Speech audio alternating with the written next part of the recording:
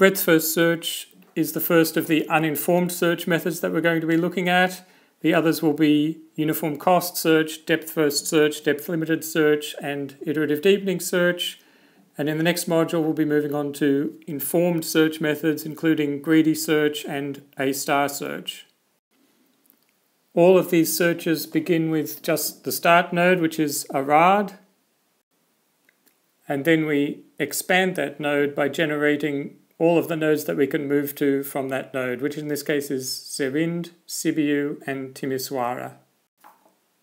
These three nodes can then be expanded in any order, so we might expand Serind first, followed by the other two. So we have an inner circle of nodes which have been expanded already, and then we have an outer circle which includes nodes that have been generated but not yet expanded.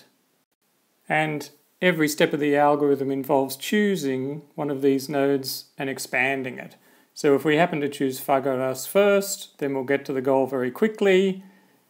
If we're unlucky, we may choose to expand all of these other nodes first and Fagaras at the end.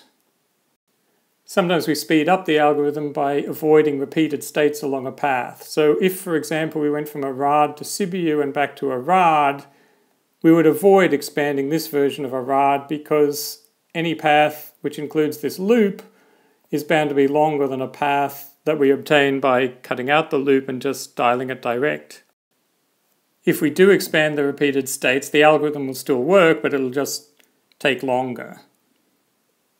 Also note, although the nodes within a depth can be expanded in any order, we are required to expand all the nodes at depth 1 before we move on to the nodes at depth 2, and then expand all the nodes at depth 2 before we move on to depth 3, and so on.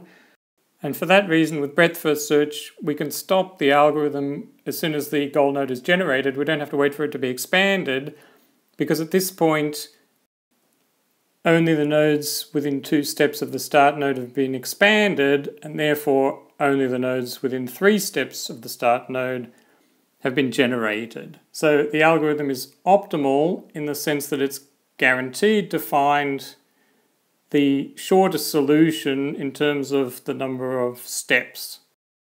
Now, if these edges have different distances, then it may happen that another path has more steps, but when you add up the total distance of the path, it may be shorter than this one. So if we want to find the shortest distance path rather than the fewest number of steps, then we have to move on to uniform cost search, which is the topic of the next video.